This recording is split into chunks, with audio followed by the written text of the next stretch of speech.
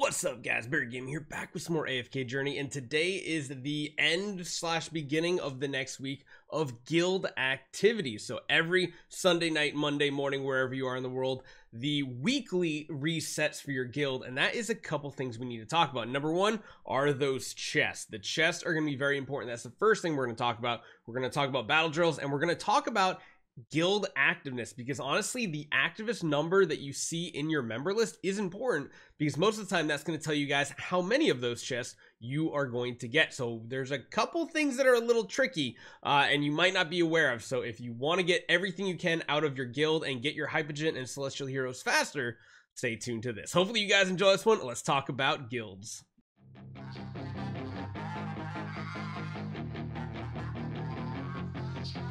So you will notice when you log in today, or if you did already last night, you'll have a little exclamation mark by your guild. And that is because the week has reset and the guild chests are about to be distributed. Now, just keep in mind, I think today is the last day for your push and your victory in the battle drill. So make sure you guys are getting the battle drills done, and hopefully your guild is going to get in first place. Ours seems to be pretty close battle between us and Void, but I think we will make it to first place.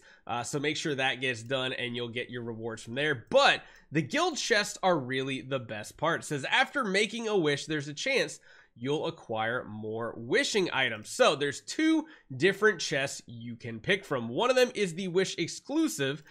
This one, I'd say, unless you're a spender, you probably don't need to go for it just yet, because these are going to be getting your exclusives on heroes that are very higher tier leveled up. If you don't know exactly what I'm talking about, if we take a look at one of our heroes here, you'll notice we have an exclusive unlocked, and that actually happens right here.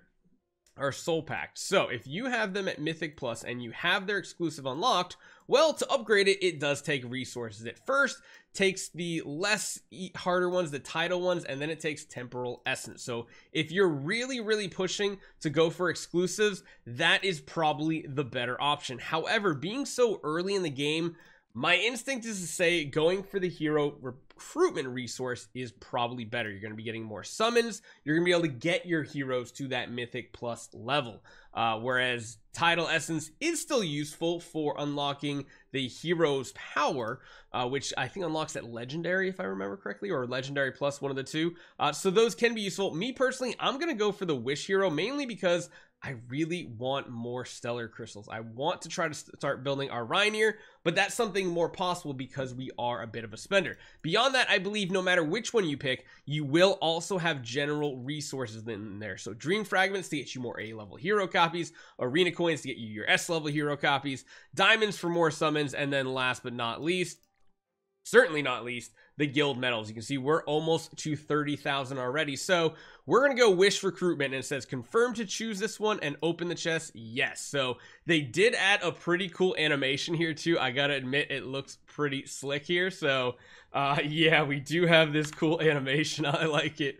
It's not bad. And we got, let's see, two epic, we got 234 dolly tickets, we got a regular, we got some of these, and more importantly, this is what I really wanted to see how many we got. Were this, we still got some title essence, it looks like, as well, and we got a crazy amount of training manuals. So if training manuals was something you were stuck on, this is going to help you immensely, absolutely immensely. So just keep that in mind. That's the first part right there.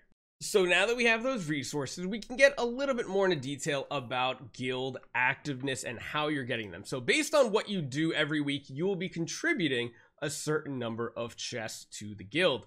Just know if you're like one of the top contributors, most of the time you don't get all of your chests back. Some of them are going to be going to others in your guild, but you can see here the activeness percentage you have in your guild, and that is what's going to allocate you a distributed amount. Now there are two different ways of doing this. Equal, so if your guild chooses equal, that just means everybody will get the same amount. What we typically do is activeness ratio, because this is based on how much you are playing the game and how much you are contributing to the guild. In my opinion, it feels like the best, and most will do that. And then there's glory points ranking. Chests will be distributed based on weekly glory points provided by players. Players with higher rankings will receive more. Most people go with activeness, and there is going to be a minimum here. So it says details, there will be no chest distribution if less than 3 members meet that activeness. So you want to make sure you do it. And of course, if you receive more than 35, you'll just get additional guild coins. So you can see here we have our activeness set to 200. That is very, I mean, that's like 1 day's login reality. Like it's not much login at all. But how else does this add up? Well, if you come on over to the main menu here and you come on over to your quest system, you'll have your guild quests. And you'll notice based on the level of your guild, you'll have a weekly limit. You can actually increase that weekly limit by getting a higher tier guild. So if you didn't know about it, if you come over to the members here, it'll actually show you the ranks and what benefits you get. So as you level your guild up, you get more guild quest capping, which is going to be very important. You get more guild store purchases as you go up. And I think when you get up to level 6, it's like 7,000 guild coins or guild crests you can get a week. And then on top of that, it lets you get the more amounts of guild letters, the epic letters in the store. So if you don't know what we're talking about there, that's the limits that you can see here. And certain things unlock at different levels. Man, we are so stinking close. But keep that in mind. This is important for increasing that up. So if you wonder why I have stuff in the port and you don't, it's probably because you're in a lower level guild to start off. So that is the first part there. Number 2 is when you do come back over to the quest, even though you've already got your weekly cap, doing all these things matters. You want to cap all of these out as much as possible. These are going to be very important because even though you don't necessarily get them because you're already at the weekly cap, it says right here, guild medal exceed the acquisition limit, increase the medal capacity to get them via the mail. So if you do level up later on the week, you still get those medals. But doing these activities will give you a higher active ranking right here. This is the activeness. So one thing a lot of people are missing out on, and I even missed out on it a little bit at the beginning of last week until I realized it. This one right here. Complete proxy or synergy battles times 20. There's a checkpoint for 5, 10, 15, and then this one is 20. These are important, but I had the assumption you had to do proxy and synergy battles within your guild. What you can actually do is do that with anybody around. So if you go over to here, yeah, you'll probably have some stuff from guild where I can actually like send heroes, give them reinforcements, and hey, look at that, live, I got the 20th one done. That is going to increase my guild activeness right there.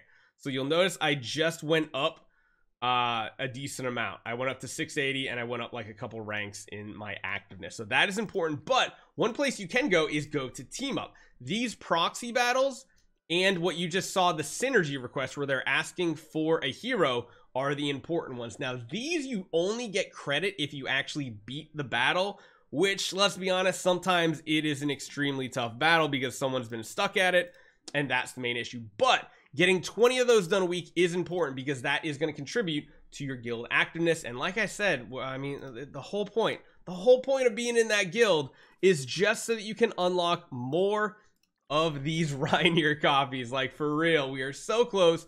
We'll probably get one tomorrow or something like that. Because also keep in mind, being in an active guild is important too because all these challenges are done. You see I have 1, 2, 3, 4 challenges completely completed. I just have to wait from others in our guild to also complete it, up to 15 people, to then get my currency. So that's all we're waiting on to get our first Reinier copy. Hopefully you guys enjoy this one. Let me know what you guys think. If it helped you guys out, leave a comment down below, hit that thumbs up button, and I'll see you guys next time.